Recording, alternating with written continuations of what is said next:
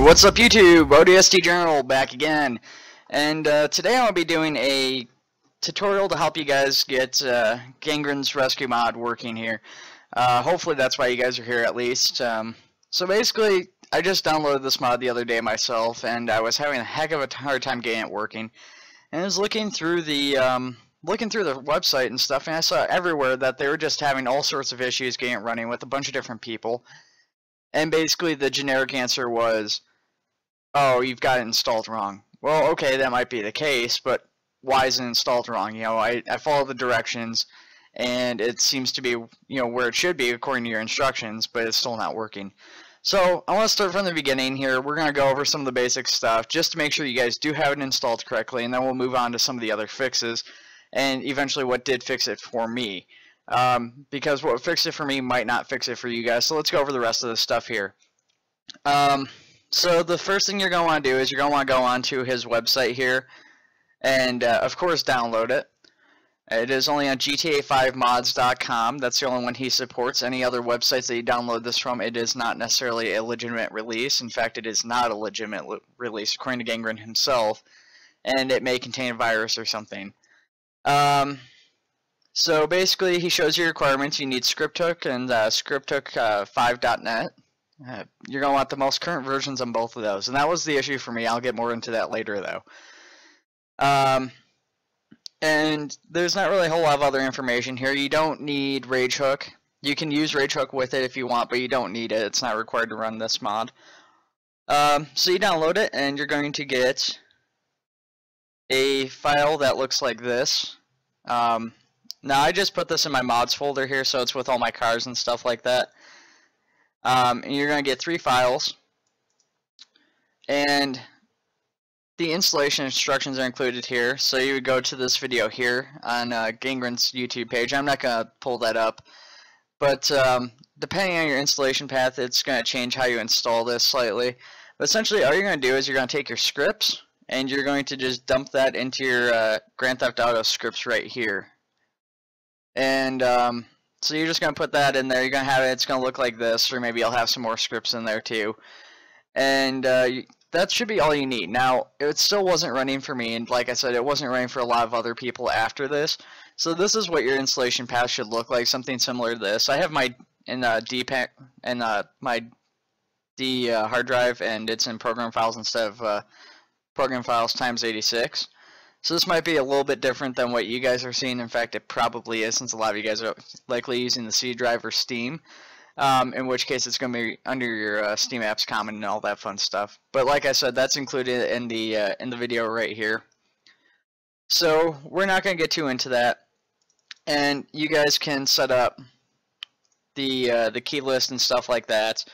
I just kept everything by default. Some people were saying once they got this working, they were having issue with the menu not working. The menu by default is M, and I noticed that the in-game interaction menu is also set to M, so that might be why some of you guys are having issues if that's why you're here. I didn't experience that problem, so I haven't had to fix it, so I couldn't tell you what the issue is for sure, but I would say maybe look at your game key bindings and see if your interaction menu is set to M. Try to change that to a different key that's free and see if that fixes it for you guys. So let's close this out. We don't need this. So we've got the rescue mod here, and you've got it in your scripts folder, and it's still not working. Okay, so the first thing you're going to try to do is go back and make sure that you have Microsoft Visual C++ redistributable packages 2013. As you guys can see, I just have Microsoft Visual C++ 2013. It pulls up. This is part of the official Microsoft website. You're going to go on here, you're going to download it in English, and you're just going to go to whatever one's appropriate for your system. In my case, it would be the Time64. And it won't work properly unless you download the correct version, so you need to know which you have. So just make sure you guys research that if you do end up downloading that. So make sure that's up to date. That's the first thing you guys should do. If that's still not working, then we go to the fix that worked for me. And that is checking to make sure your Scripthook's updated. Now this seems like an obvious one, But basically what happened is I went and I downloaded all my stuff based off of what Jeff Aviano had for his downloads on an older video he had put out. Well, the link he has, it's not up to date, and I should have actually pulled this up before I recorded the video. 5 GitHub. So you're gonna want to go to GitHub and look for their Scripthook. Make sure you have the most updated version here. And I think it's this one here is the one I was at. Yeah, so it was Scripthook 5.net that was out of date for me. My Scripthook was okay, but the Scripthook 5.net was out of date. And I was running something, I think my release notes said it was like version 1.7. Obviously, that's not on here, so I'm not sure which version that actually was. But once I downloaded Scripthook 5.net version 2.3 and removed all my old Scripthooks and put this in, it worked fine. And the reason that it took me so long to figure that out is because every other mod I had worked fine. You know, my LSPDFR, all the car mods, all the other scripts and stuff that work as part of those. And I hadn't had any issues except for with the rescue mod. So I thought for sure there's got to be something wrong. I mean, all these people are having issues for some reason. So that's what I would suggest you guys do is check out your scripts, or not your scripts, but your Scripthook. Make sure that that's all up to date, because that's what this mod relies on. And that's likely the source of your guys' issue. Now, let's get this pulled up, and just to prove to you guys that it does work on Rage and that's not an issue, we're going to close this down here. We're going to move my Rage launcher here onto my second screen, and we're going to launch this.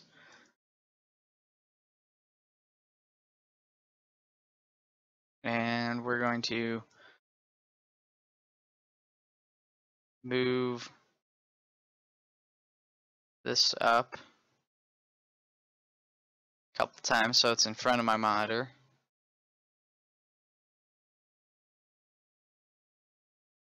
Sorry guys, I'm just moving this on the fly here. I can move it to the top, but I just didn't want to cover the webcam, so I'm being stubborn. Alright. So this is set to GTA 5. Okay, I just want to make sure it's working. So you guys should be seeing GTA 5 here now. And you're going to be seeing that it's loading up normally. It's going to go through the whole launch screen. So this is going to take a few minutes. So, I mean, you know, the game needs to launch fine. If it's not launching fine, then there might be another mod that is also causing you issues.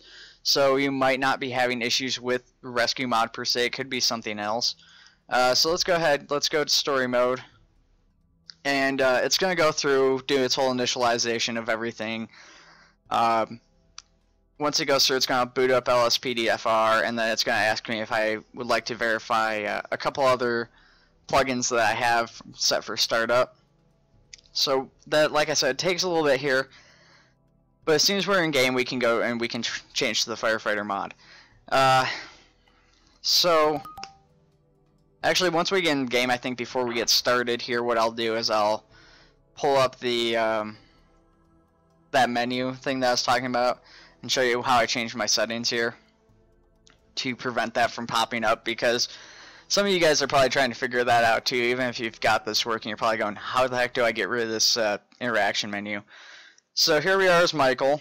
Let's start off. We're going into our settings, key bindings, and I haven't really messed with my key bindings too much, but in general here, you're going to go down, and this interaction menu by default is set to M, and it should pull up something similar to this on your screen whenever you press M. So that's why I just switch it to my slash button, so I can just do this.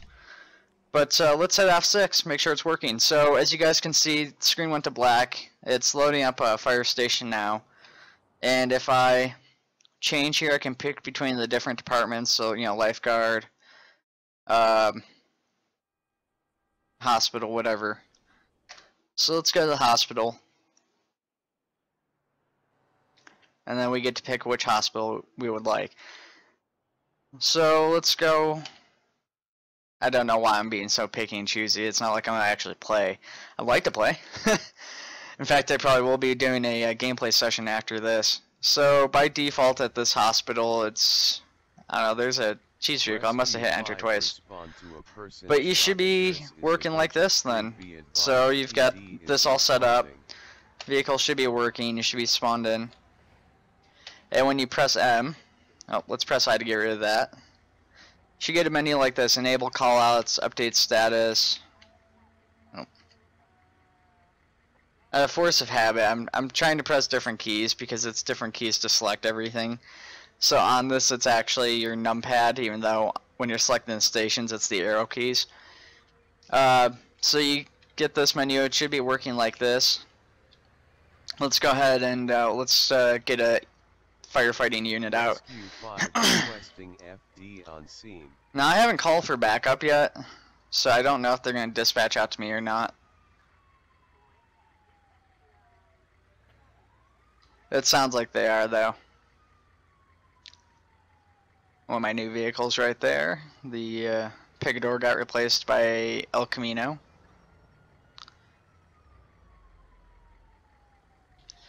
And just fair warning for you guys, this isn't going to count as my LSPDFR video. This is meant to help people with the rescue mod. Well,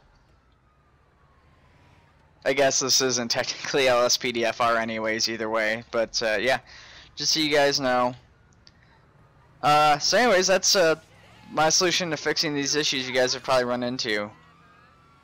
If you guys have any questions or suggestions, feel free to post them here. I can always update this video if I missed anything. And yeah, just if you guys, like I said, if it helped you, make sure to like, subscribe, share the video. Hopefully this helps quite a few people because there was, like I said, a lot of people looking for help and not really getting much in the way of it.